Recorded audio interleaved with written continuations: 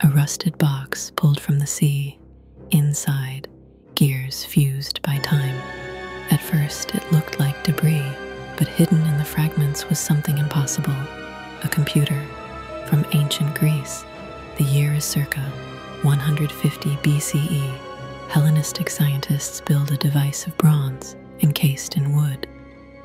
By turning a single crank, it could track the sun, the moon, even predict eclipses with uncanny precision.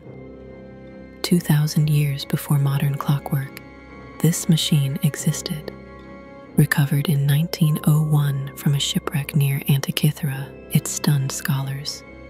Over 30 meshing gears, crafted with such complexity that nothing like it would appear again until medieval Europe.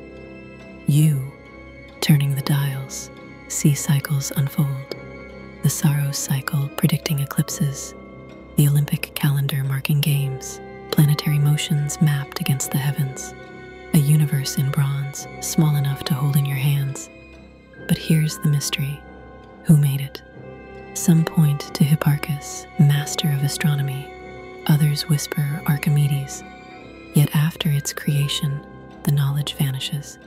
For centuries, nothing like it survives. X-rays in the 21st century peel back the corrosion. Inscriptions emerge. Calculations, cycles, names of planets.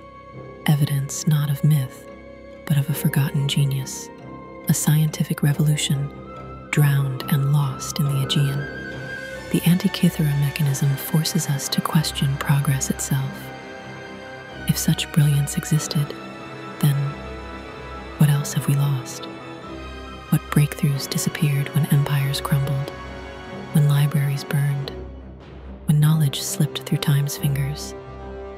The gears no longer turn, but in their silence we hear the echo of an ancient cosmos ticking away. Was the Antikythera mechanism a lone miracle of genius, or proof that entire chapters of human innovation lie buried, forgotten beneath the sea?